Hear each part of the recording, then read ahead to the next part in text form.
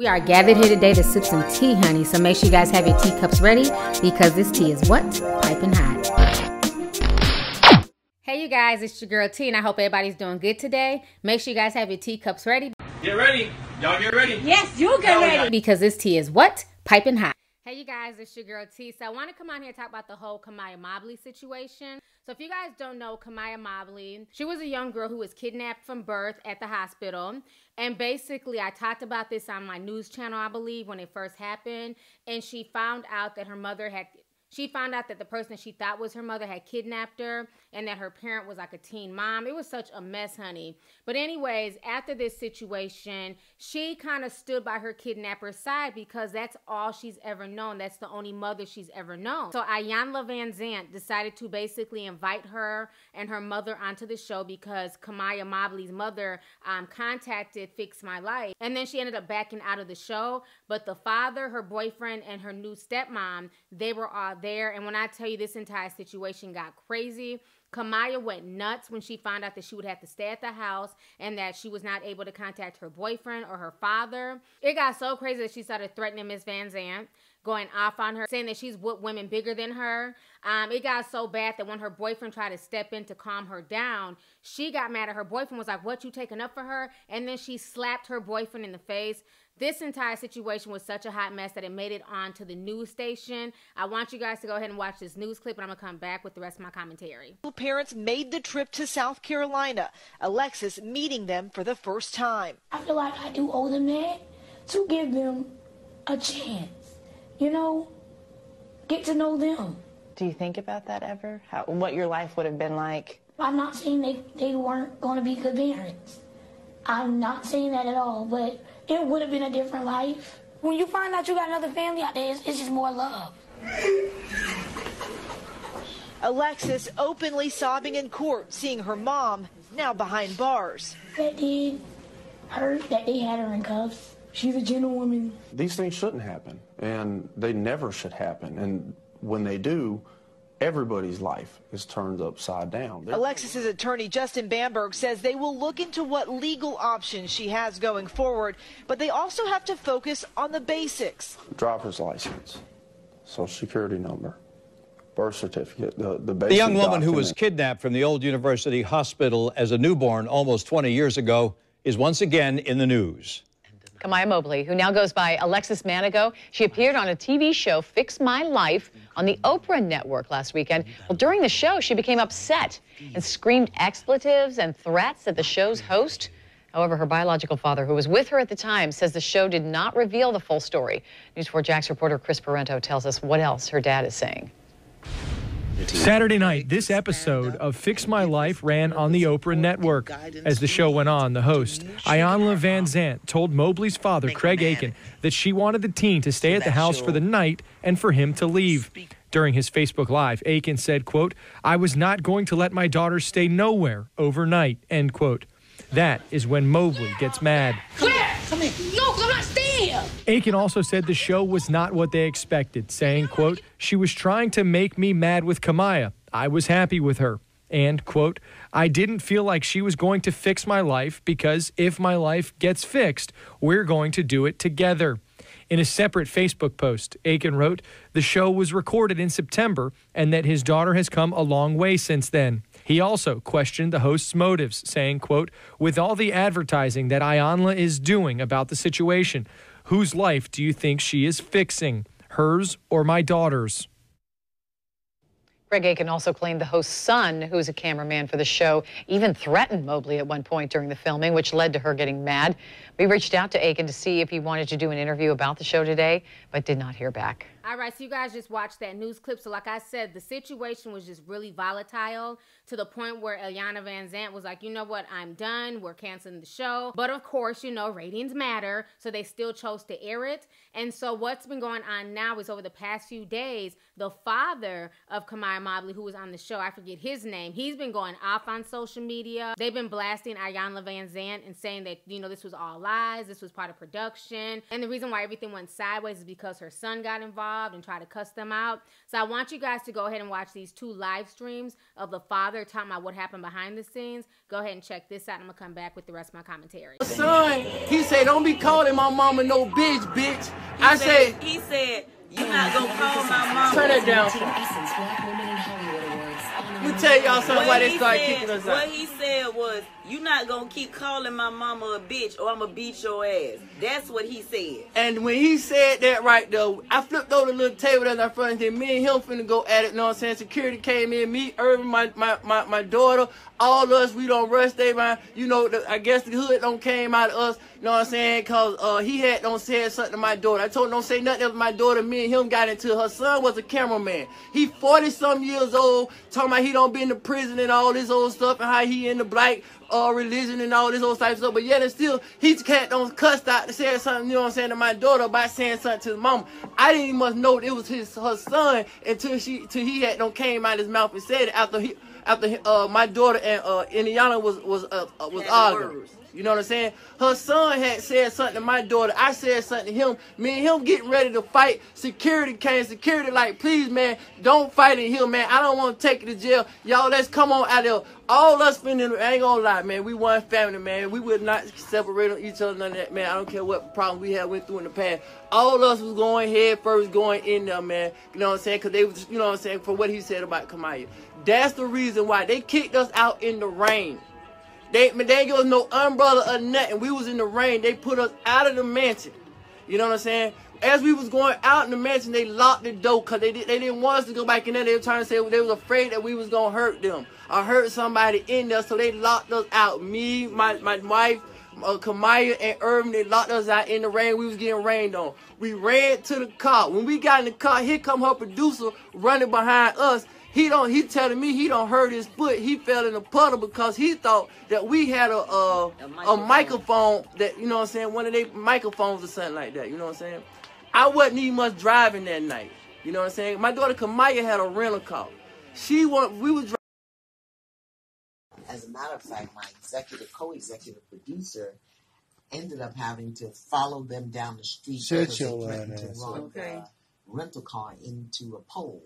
And going after her, fell and broke his foot. Oh, you broke his foot, cuz? Hey, cuz, that's on Hold on. That bitch lied, cuz. You broke your foot?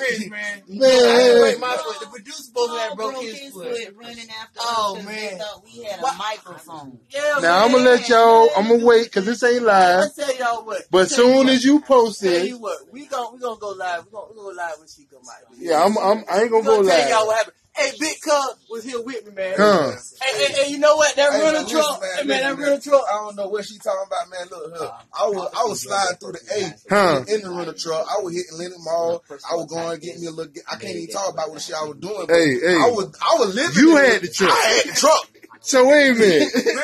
Can you run that? All right, so you guys just watched those video clips of the father going off. So now, like the old saying goes, there's always 3 sides to every story. His, hers, and the truth, okay? And I believe that the truth lies somewhere in the middle. Now, I watched the entire show, and it was really disturbing to say the least. For one, I don't understand why this young girl chose to go onto the show. It seemed like she was not really looking for help. And, I mean, I understand she's going through a lot. They also had Carlina White come out and speak about her experience of being kidnapped and then finding out years later that, you know, her whole life was basically a lie. So I can imagine what this girl's going through, you know, emotionally and traumatically.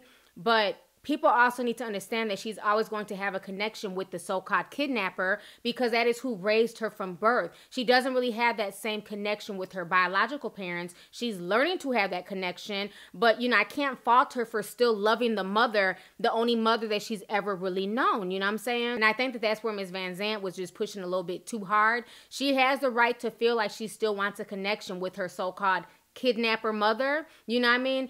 Think about it with Stockholm Syndrome. You got grown folks who can get kidnapped and live with their kidnapper for a year plus, and then they end up having Stockholm Syndrome. Imagine a newborn baby being raised by somebody for, you know, 19 years. Of course they're going to have Stockholm Syndrome. Of course they're not going to look at that person as a bad guy. Of course, you know, she's still going to look at that woman as her mother. You know what I'm saying? Now, My thing is this, okay? I understand where the father's coming from, but I'm gonna need somebody to explain to me why this bootleg DMX was fucking a 14-year-old when he was 24. Because Kamiyah's mother is 34 years old. The father is 42, meaning that he started smashing her at 14. He even said it. He claims that he didn't know her age until she had the baby at 16, which I call bullshit on that, okay? But regardless of the situation, Kamiyah's here, she was born, and I could not imagine what that young woman went through. You know, one, to be pregnant at 16, your body's going through all these changes. You can see it in her face. Her skin is broke out. You know, she was going through a lot. She gives birth only for some woman to come and kidnap her baby. I mean, you could just hear the pain in her voice in those interviews when she was crying and just begging for her baby to come back. No. Yeah. She should have never left out my arms from the beginning. With her mother and grandmother offering comfort, 16-year-old Iyanla Mobley is reliving Friday afternoon again and again. She still can't make any sense of what happened and why someone did it. Please, baby, my baby. I know you. If you don't have no kids, if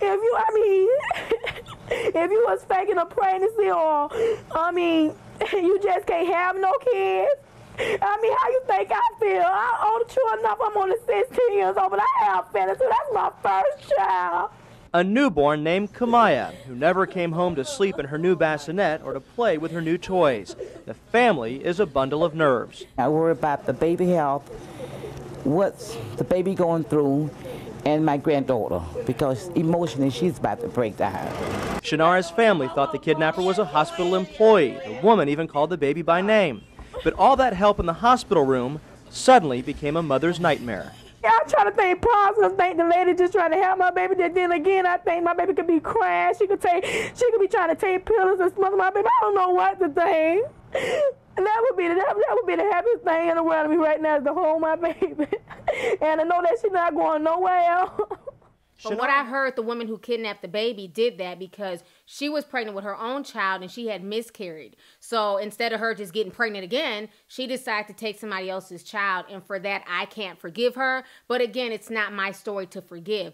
She didn't raise me. She's not my mother. So on the outside looking in, I can be like, you know what? You're a cold-hearted bitch. How dare you do that to this young mother? How dare you steal her baby? But that's me from the outside looking in. Kamiyah is the one who was being raised by the woman. You know what I'm saying? That's the only mother that she's known. So she's going to look at the situation totally different. Now, as far as her attitude, I understand hurt. I understand pain. I understand being irritated, but there's never a reason for you to disrespect somebody who's old enough to be your grandmother, okay? At the end of the day, she didn't have to come onto that show. Iyanla don't force nobody to come on there and fix their lives. At any point in time, she could have changed her mind and said, you know what? This is too much. I don't want to deal with this. I'm out. Talking to me. What the is your problem, bitch? For her to show out in the manner in which she showed out was embarrassing, okay? And that just lets me know that she learned a lot of these little sneaky characteristics from her kidnapper mother. Because when she first came onto the show, she was mild, meek, soft-spoken, shy. And for her to flip from that type of personality to the personality that got up in Iyanla's face and who threatened to beat her ass and called her all types of bitches lets me know that, you know, the real her lies somewhere in between. And then for her to flip out on her boyfriend, who had been nothing but respectful the whole show. He was very quiet. He didn't have a lot to say. He's basically listening. You know, he was there to support her. And for her to flip out on him and slap him, it was just so disgusting to watch that play out. And I'm sure, yes, there was some things going on the back end, but her attitude, her demeanor, the way she went off was totally uncalled for. Because at any point in time, she could have walked away without the theatrics, without the threats, without everything. And her father making excuses for her behavior is not helping. And I feel like the problem is this. Her father wants to rebuild that relationship with her, the relationship that he lost out on, okay?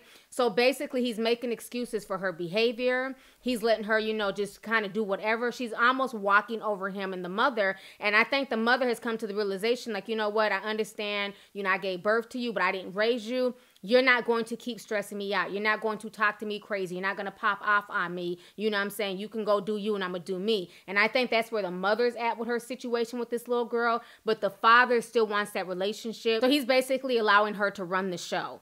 And I don't think that that's healthy for her. She needs to understand that there can be consequences for your actions. When you pop off that hard like that to a stranger, because she didn't know Iyanla like that, had she popped off like that to somebody on the street, she could have either got her ass whooped or possibly even killed, okay? You don't do things like that. You don't pop off like that. You don't disrespect somebody like that. And if Iyanla's son decided to jump in and go off, I can't blame him. You're not about to sit here and call my mother all types of bitches and threaten to whoop her ass. I definitely understand her son for stepping up and trying to defend his mother. You know, the whole situation was messy as hell. I personally don't think that it really needed to be aired. I also personally don't think that Iyanla Van Zant really be fixing anybody's life. I really feel like a lot of this is for TV. You know what I'm saying? A lot of this is for ratings. You know, it's a feel-good moment. But, you know, when it's all said and done, I haven't really seen anybody's life that she's really fixed. You know what I'm saying? So again, like I said, the whole situation was just sad. And I feel like they let her go as far as she did with her popping off because of the trauma and what she went through in her past. But again, if she was to pop off like that on the street to somebody who didn't know her situation, she might find herself 6 feet under. You need to get that anger under control and realize that everybody's not here to judge you. Everybody's not here to, you know, ridicule you,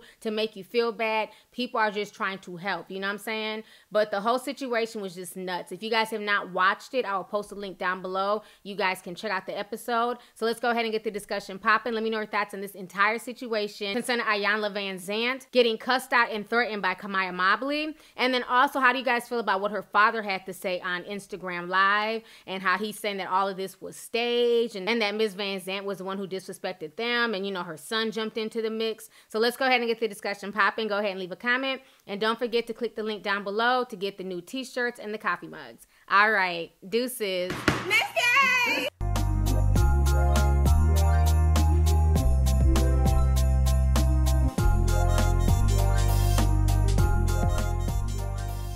Hey you guys, it's your girl T. Make sure to subscribe, like, and share my videos. You can also visit Lovelyti.com to purchase any merchandise. Also, don't forget to click the boxes down below to watch any of my previous videos. Talk to y'all later. Deuces.